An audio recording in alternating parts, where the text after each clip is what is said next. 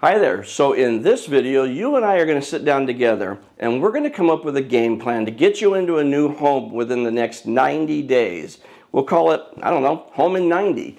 Now, it might take a little longer than 90 days or maybe a little less than 90 days. It really comes down to you and what your specific situation looks like. Now, as exciting as it is to buy a new home, I also know through my own experience, I'm working with a lot of clients, that there is a lot of anxiety and stress that comes along with the process. And sometimes it starts when you first start thinking about buying a home because you just don't know quite what it is you should be doing to get ready. And so then what do?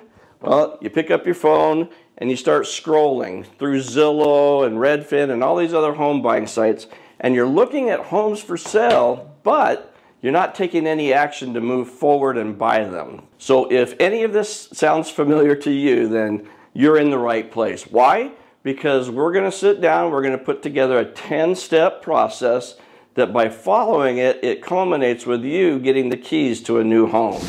Now, the first 5 steps, we're going to call that the planning phase. This is where you do the things that actually put you in a position to actually be able to purchase a home. And we'll allot 30 days for that process. The second 5 steps, this is the action phase. This is where you actually do things to get into that home. And we're going to break that into 2 different categories, and we'll give 30 days each to each of those categories. So go get yourself a drink, maybe something to snack on, come back, sit down. This is going to be a little bit longer video, but it's going to be full of information that you're going to need. So let's get right into this. So the very first thing, it's a no-brainer, you got to save up some money, right? Now, I know that sounds a little bit flippant, but really, having cash on hand is one of the most important steps to purchasing a home. You see, when you buy a home, you're going to have some expenses that need to be paid for right up front before you ever get the keys to that house. I'm talking specifically things like your down payment, there's going to be a home inspection, you're going to have a appraisal done on the home, and then lastly, it's your closing costs. So let's break this down just a little bit further. First, that down payment. You're going to have cash on hand, right? You generally need to put down at least 3.5% of the purchase price of the home. So if you're looking at a $550,000 house, you got to plan on having just slightly over $19,000 cash on hand. Now that's to get an FHA loan. Now if you can swing 5% or better, you can get into a conventional loan. So FHA loans, they're insured by the Federal Housing Administration, but conventional loans, they're not insured by any federal agency. Both types of loans have their benefits and their drawbacks for any type of buyer, but the qualification requirements do differ between the 2 loans. So it's best that you have a conversation with your loan officer to determine which one of those loan programs works best for you. Now, if you're a veteran and you plan on using your VA entitlement, well, then you can get into a home with no money down at all if you wanted to. So that's the down payment. The other expenses involved are you're going to have a home inspection and an appraisal, and you should probably plan on about $450 each for both of those. Now, we'll talk more about those things in greater detail here in just a minute. And then you're going to have some closing costs. Well, what are those? Great question. These are processing fees that are associated with buying a house, such as fees to pay your lender for the loan processing and to the title company for all the title work that takes place.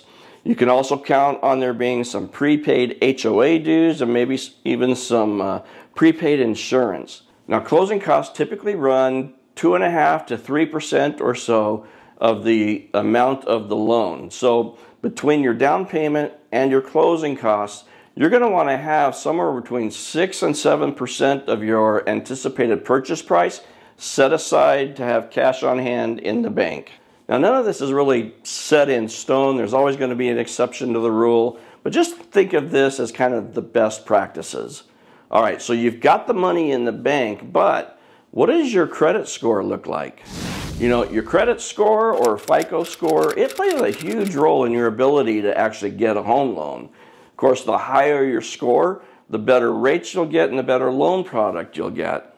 Now, if you have a credit score that's low, say maybe it's less than 620, it can prove to be a little bit difficult for you to secure a mortgage. But there are loans out there for people who have credit scores between about 540 and 620 Just understand that the interest rates typically will be higher. They may require a higher down payment, and there might be additional fees associated with those loans. So in order to improve your credit score or to just simply maintain it where it is, just be sure you pay all your bills on time. Don't go out and make any major purchases, whether it's in cash or on credit. And you might want to pay down, but not completely pay off some of your debt. Now, I go into this in a lot more detail in this video right up here, so make sure you check that one out after you've watched this one. All right, so what's the next step? So if you haven't already done so, I want you to get pre-qualified, if not pre-approved, with a loan officer. Why? Well, the sooner you start talking with lenders, the sooner you can verify that you can actually get a mortgage. Also, this will give you time to choose which lender you might want to work with. It will give you time to shop rates and products so that you get the best overall loan for your situation. Also, getting pre-qualified gives you a pretty good idea of how much you can afford, so you know what price range you should be looking in. You know, a lot of times people think they qualify for a certain amount, but when it comes time to actually apply for the loan, they find out that they either qualified for more or they qualified for less. And one of the saddest things to happen is you fall in love with a home and you get all excited about it only to later find out that you don't qualify for it and you can't afford it. All right, so now let's move on to number 4 in the process.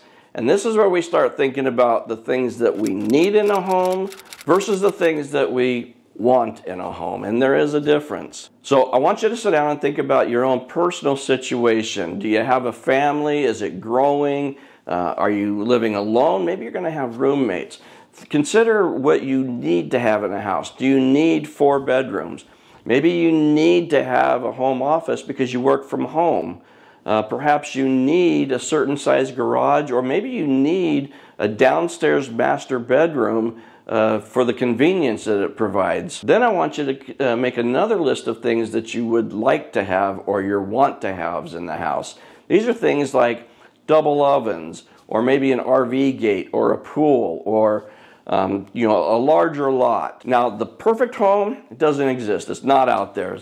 So no home is going to check every single one of these boxes, but it does help you narrow down to specific homes and areas that might work for you. Now, some other things to consider are, do you want a new build home versus a resale home? Those processes are a little bit different. Maybe you think about a neighborhood that you want to live in versus maybe a neighborhood that you would settle for and that you will live in. And there is a difference there. Think about your proximity to shopping, maybe to work, to the things that are important to you. You know what they say, location, location, location. So that is a consideration. All right, and then the last step in the preparation phase, and this is where I come in, this is where you're going to want to hire a realtor. Now, unless you're looking specifically at for sale by owner homes or FSBO homes, that seller's going to have their own real estate agent, the listing agent, and he's been hired to represent the seller, represent their best interest, work on their behalf to get them the most amount of money for that home. But what about you? Who's going to represent you? So a lot of people think, well, I'll just call the name on the sign, that's the listing agent, and work with him and buy the house. Well, in best case scenario, you'll be in a situation called dual agency, and that's where the agent represents the seller and the buyer. But here's the drawback to that. You know, no man can serve 2 masters. He can't negotiate for or against the other side. It's really hard for him to be a total advocate for either one of you. Think of it like this. We all know who Travis and Jason Kelce are, right? So they played together in the Super Bowl in 2023. Not together, I should say, against each other on opposing teams. Well, think of their parents. Which son did they root for? You can't really root for one over the other, and that's exactly what dual agency looks like when one agent represents both sides. The worst case scenario is you go into this as an unrepresented buyer, so now it's you working on your own, negotiating against the listing agent who's trained and skilled in getting the most amount of money for that house. So by hiring your own agent, now you've got somebody on your side, somebody who represents you, who has a fiduciary responsibility to look out for your best interest as you negotiate what very well may be the largest financial transaction of your life. So your buyer's agent will help you find the perfect home. They'll negotiate the deal. They'll handle all of the paperwork. Plus, they'll just assist you throughout the entire transaction. And generally, you don't have to pay your buyer's agent a cent. You see, he or she is usually compensated by the seller, but we're starting to see a little bit of changes in this area as well. Historically, when a seller signed a listing agreement with a listing agent, they talked about the commission that would be paid to the listing agent. They also discussed how much of that commission, what percentage of that commission the listing agent would share with a buyer's agent. And so the seller knew right up front that they were paying a certain commission and to the listing agent, but that a portion of that was going to go to the buyer's agent. Well, we're seeing a shift here, and we're starting to see sellers who are not willing to pay the buyer's agent portion of the commission. So potentially you could run into a situation where you find the perfect home for you, but the seller's not willing to pay a buyer's agent. And in that case, it's going to be up to you to compensate your agent for the work that he does in representing you. Now, that's a conversation that you need to have with your agent right up front before you even start looking at homes, so that you guys can come to an agreement on what you're going to do in a situation where a seller is not offering compensation. All right, now before we move on, if you're finding value in this video, give me a like or a thumbs up. Maybe consider subscribing to the channel. Click on that little bell. That way you'll be notified every time a new video gets uploaded. All right, let's move on to the second phase of this whole game plan here, and that's step number 6. So this is where we go out and we actually start looking at homes, and we'll set aside maybe 30 days for this process as well. So you've been pre-qualified, you've got your money in the bank, you've got your list of what you need, you know what you want, you've hired your realtor, you have a pretty good idea of where you want to start looking. This is where the rubber now starts to meet the road. So using all of this information, your agent will set you up with a search in the MLS system to find the best homes that are available that match your specific criteria. Now, you can still do that Zillow scroll if you want, but keep in mind that a lot of times that information is outdated. I can't tell you how many times I've had a client call me and say, hey, I saw this house on Zillow, I love it. I go to look it up in the MLS only to find out it sold maybe 3 months ago. So keep that part in mind as well. So from your MLS search, you're going to select the homes that you like best, and you're going to let your agent know, and then he or she will set up appointments for you to actually go out and visit each one of these homes. Now, don't do anything more than about 5 per day. If you do anything more than 5, they're all just going to blend together and you're going to be overwhelmed. So if you can limit it to no more than 5, you'll find that that'll be really helpful. And then as you narrow down your search to a couple of final contenders, or maybe it's the one that you've fallen in love with, I want you to go back at different times of day. Go back in the afternoon, right after school lets out. Go back in the evening to see if the vibe has changed or what the neighborhood looks like at night. Maybe go for a walk through the area and talk to some of the neighbors and see how they feel about the neighborhood. Now, another thing at this point, your agent should have provided you with some type of a buyer's advisory. This is a document. It explains all of the home conditions that should be investigated during the purchase process, and it will direct you to sources of additional information on the internet where you can check out crime stats, school districts, maybe the location of registered sex offenders, and just a whole lot more information. So make sure you put this resource to use, because you'd really be surprised at how much information is out there. Okay, we've got the home, you've fallen in love, we're at step number 7 now, and it's time to make an offer. Well, what does that look like? So first off, time is of the essence, so let's not wait too long thinking about it before we actually put in that offer. You see, quite often, the home that you want to sleep on tonight is the one somebody else slept on last night and they purchased today. And that's because generally you're not the only person looking at a home, even in slow times or flat markets like we're seeing right now. So you're going to rely on your realtor. Maybe he'll run some comps for the area. That's comparisons of similar homes and what they've sold for. But you're going to rely on your agent to help you understand the terms and conditions of the offer you're going to be submitting. Now, the offer gets submitted on state-approved, state-sanctioned forms. It's not something where the agent's just going to pull out a notebook and write up his own offer. Now, here in Arizona, we all use the exact same forms. They're provided by the Arizona Association of Realtors, so we're all on the same page. So the offer is going to consist of a lot of boilerplate legalese, but essentially the purchase price you're willing to pay for the house, how much you're going to put down for it, a closing date that you'd like to have, what type of financing you're using, and that kind of stuff. And then that offer, once it's all done and you've signed it, your agent will send it to the listing agent, and we typically give 24 hours or more for the seller to respond. Now, that time frame can vary depending on circumstances, but 24 hours is pretty average. So now the sellers have received your offer, and now they've got 3 different options that they can choose from. One, they can accept your offer as it is, and that would be fantastic, although it seldom happens that way. 2 is there's aspects of your offer that they are agreeable to, but they want to counter offer back on a couple of other things within the offer. Perhaps you offered $550 on a home that's listed at $575. They like the price, but they want a little bit more, so they'll counter back at, $560. I don't know, I'm just grabbing numbers here, but there's going to be a little bit of back and forth until you come to an agreement on all of the aspects of the offer. Their third option is, if they don't want to do 1 or 2, is to simply flat out reject the offer. Now that doesn't happen often, but when it does happen, it's usually because you as the buyer have submitted a really lowball offer and you've offended the seller, and they're just like, forget it, I'm not even going to deal with these people because they're unreasonable.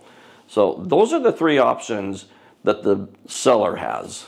All right, so for purpose of this conversation, we've come to an agreement between the buyers and the sellers. The sellers have accepted your offer.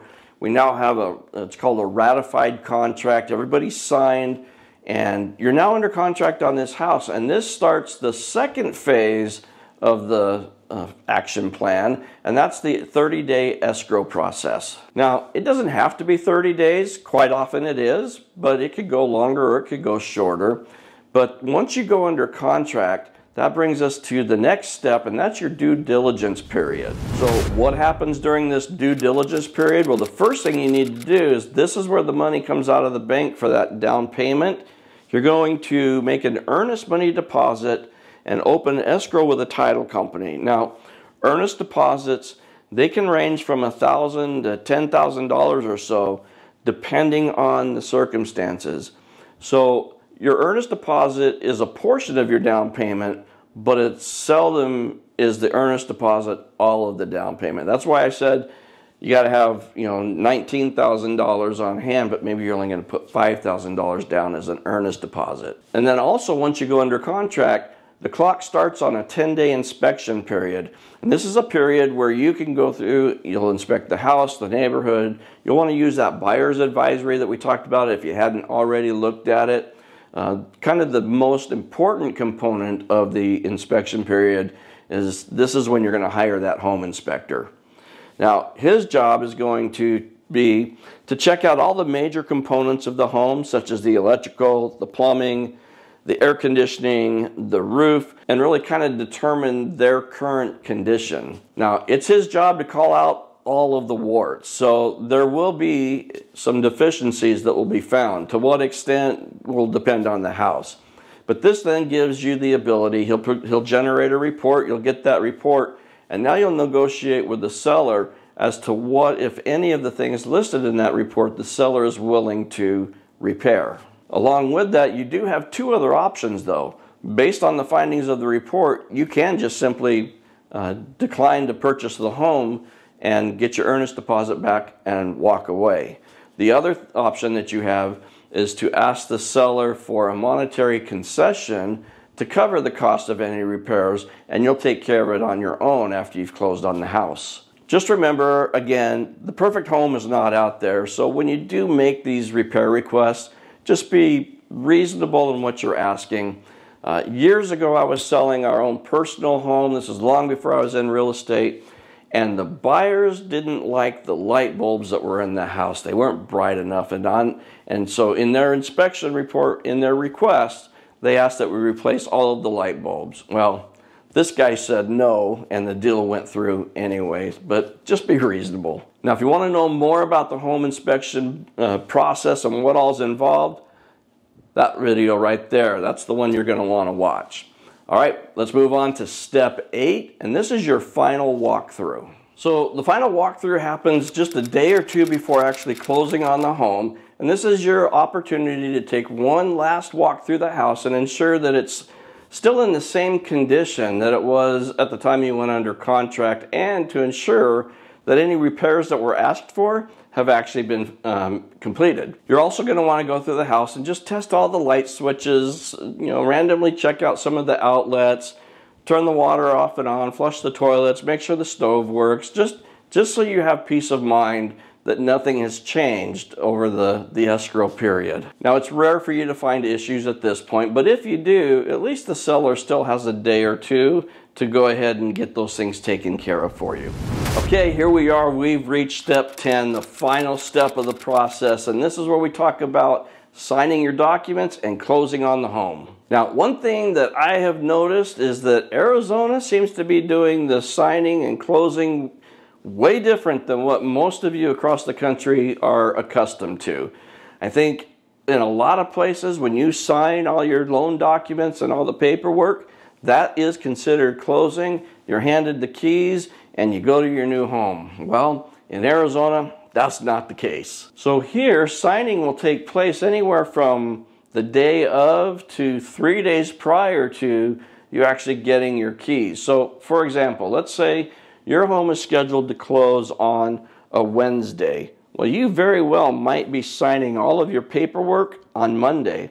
But even though you signed everything on Monday, the home still isn't yours. On Wednesday, the loan will fund, all of the paperwork will go wherever it all goes and where it's supposed to be.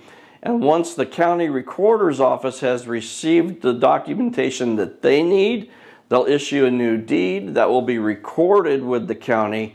And once it's recorded, that's when ownership changes from the seller to the buyer. And now it's your home, and that's what we refer to here as closing. Whew. There you go. We made it through the 10-step process. Now, if you're still with me, thank you so much for sticking it out. I know this was a bit of a longer video and kind of a dry topic, but I hope you found some value here. Now, I know it can seem really overwhelming, but the joy and the excitement that you feel when you actually get handed the keys to that new home, well, that can't be beat. So if you are considering making a move to the Phoenix area, or maybe you're already here and you're just thinking about buying another house, then we absolutely would love to work with you. We can help you with new build homes. We can help you with resale homes. We can help you sell your current home. We offer free consultations, so I'll go ahead and put my contact information at the end of this video, but there's an even easier way. In the description of this video, I've put a link, and just click on that link and you can schedule your own private Zoom call with me. Now, we're located here in Queen Creek, so if you want to know more about Queen Creek, Arizona, then this video right up here is the one for you. And this one down here, this is the one you're going to want to watch if you want to learn all about the process of buying a new construction home.